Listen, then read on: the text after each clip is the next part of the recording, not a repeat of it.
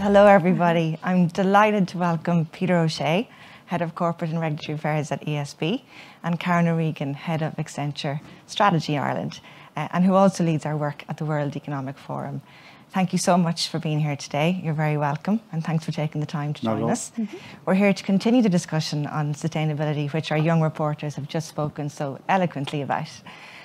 Peter, if I may start with you. ESB has announced some ambitious plans to commit to a science-based target by 2030 and to achieve net zero by 2040. What does that mean in terms of the workforce required to deliver on that ambition? And do you think there might be opportunity to bring maybe more female talent into the sector? I think without doubt now, and I'd like the CVs of all the kids who did a piece earlier on. Line them up for interview. Yeah, look, we launched our new strategy last Monday, 2 weeks. It was actually in the National Concert Hall here in Dublin. And you know, like the strategy is really important for ESB. It's really important for Ireland Inc. And we opened our presentation of it with Alicia O'Sullivan. Alicia is an ambassador for UCC. She went to COP26 last November. And we asked her just to explain from her generation why net zero is important. And it set a really good context. And we're also joined then by Eamon Ryan, our minister. And he sat in on the Q&A and we did a panel discussion. But I suppose when you look at the strategy, there's three major pillars to what we want to do. And the first is really about decarbonising electricity.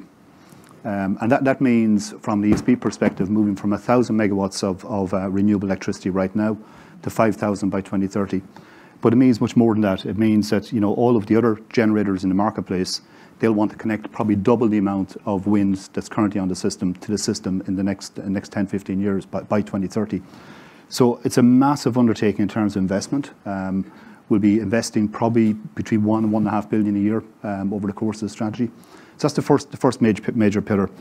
The second major pillar then is around reliable and resilient infrastructure. And that's becoming increasingly important because wind and solar, like they're intermittent sources of energy. So we actually need to have storage capability on the system to deal with the point in time when the wind isn't blowing or the sun isn't shining. So a major investment then in networks, in smart networks to enable that, but also in storage. And look, when we look a little bit beyond 2030, we're looking at things like hydrogen and what hydrogen will mean on the Irish system. And I suppose when we then put all those together, you know, and we're good at doing that big chunky engineering piece, but then you've got to look at the customers. And how do we actually empower customers to do their part of delivering on the transition? So they're the three big things that we're doing. I suppose underpinning that then some foundational capabilities that we've agreed. Clearly, we have to be strong financially to be able to do this. We have to recognise that data is disrupting our sector and our business, and we have to be able to work with that. And there's a whole set of skill sets then we need to supplement on that. And we've got to empower people. You know, we've got to empower people. We've got to bring the best that we have, bring them together in a diverse and inclusive way to get the most out of people so we can deliver on that strategy. Thank you. Listening to your story and to those important factors, Karen, is there any advice that you could give to organisations if they think about setting their own science-based targets, just based on the work you're leading at Accenture, but also with our clients? Yeah, Niamh, and I'd like to congratulate Peter and ESB on such an amazing strategy as well last week. I think what we would say is, you know, you've got to start. You've got to start measuring and reporting and disclosing. And if you don't start, you're going to be required to start pretty soon anyway. I think, you know, Accenture, we have our own science-based targets. Yep. We're very vocal in the market that if you don't have a science-based target, you don't really have a target. We mentioned that at COP26. But I think in the context of today and the fact that we're here celebrating International Women's Day, I think it goes beyond just science-based targets. We need to think of the broader ESG picture around sustainability. And while science-based targets are so important around the E side of that, the environmental aspect, I think there's also the social and the governance pillars, which are really, really important. And if I think of the inclusion and diversity aspect of those in particular, you know, on the social governance or the social side, we are being required to look at and measure companies in relation to, do they promote LGBTQ+ and other diversity? For governance, you know, do the companies promote diversity at the board level? So we're required now to look at these. We know from all the research that we have that companies that perform higher in terms of their ESG rating perform better financially. So the business case is there, and we're going to have to do this in the future. And actually just building on that, Karen, and a great point you've made around sustainability driving value.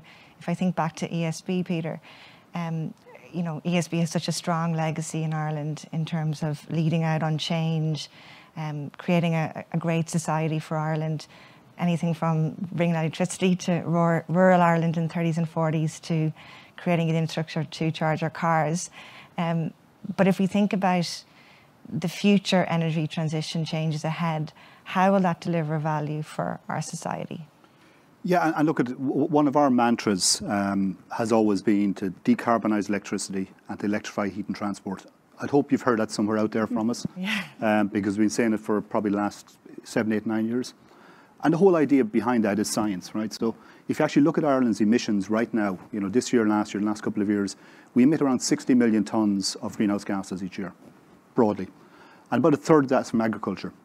And the rest of our emissions divides broadly into 3 categories. It is how we generate electricity, it's how we move ourselves and our goods across the country in transport, and it's how we use heat, process heat in industry, but heat in our buildings as well. And it's broadly a third of that remaining 2/3.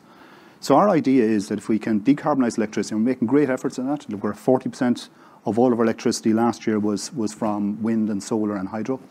So if we can decarbonise electricity and use those clean sources to power the heat and the transport sectors, well, then no longer are we dealing with a small amount of our emissions through electricity. You're actually dealing with the vast majority of them, the vast majority of Ireland's emissions. So when we look at that, that was our mantra. And I suppose a piece of work we did with Accenture over the last, certainly over the last 12, 18 months, I see Catherine has just joined us as well, is around the system value framework. And what it tries to do is put more science to that simple mantra, right? So looking at the different benefits that would arise from, you know, decarbonising the sector. Benefits like jobs, which are really important. Benefits like health benefits. You know, imagine a world where there's no tailpipe in the back of cars, where there's no chimneys on top of houses, where electricity comes from wind and solar. You know, that's a much better world than the one we have right now. And like right now, Ireland has the 4th highest level of asthma across the globe, which is astounding, really. So I think the sort of benefits that the system value framework would allow us to understand, it helped us understand that and help us then, I suppose, to create our own advocacy plans to government and to ensure that we're all sort of have a reasonable, solid understanding of the maths behind where we're going. Just building on the system value framework, Karen, could you talk us a little bit more about the work that Accenture has done with the World Economic Forum? Yeah, so I guess we've been working now with the World Economic Forum for a number of years, and behind it is, I guess it's based on the premise of this concept of collaborative action. I think it was mentioned earlier how we can come together across industries, across the world really, to bring about positive societal impact. So all the work we do has that at the heart of it. As Peter mentioned, you know, we do a huge amount of work in the energy transition space, looking at those net zero pathways right across all industries. You know, our projects focus on things like how do we think around what the net zero carbon cities of the future are going to look like? What is a circular car? You know, what's the concept of a car that has no waste? How do we accelerate and scale up clean hydrogen as a source for the future? So we do a huge amount there, but actually more broadly than that, we work across other industries as well. And again, if I think of International Women's Day, a lot of that work has the concept of inclusion, equality and diversity at its core.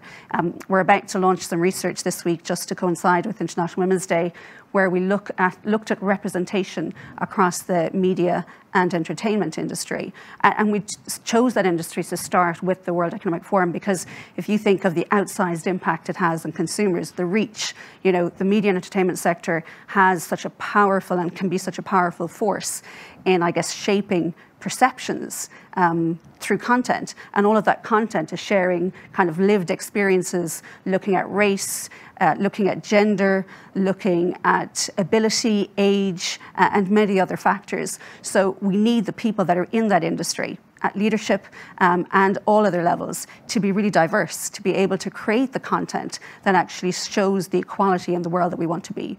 Thank you. It's a shame to have to finish the discussion. Thank you both for sharing your ideas and your perspectives. What a fitting way to end. Good luck to ESB on their advocacy as well as your energy transition changes. Both, as you say, are critical. And now it's back to the concert hall where Aileen is standing by.